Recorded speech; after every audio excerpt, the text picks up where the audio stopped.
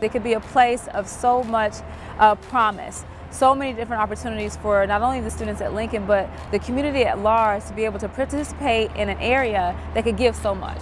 And right now, it seems to be, for lack of a better word, just kind of dying in a sense. There's not a lot of activity right now. I know I actually took my son there when I first came back to Dallas, and I was looking around like, where are the people?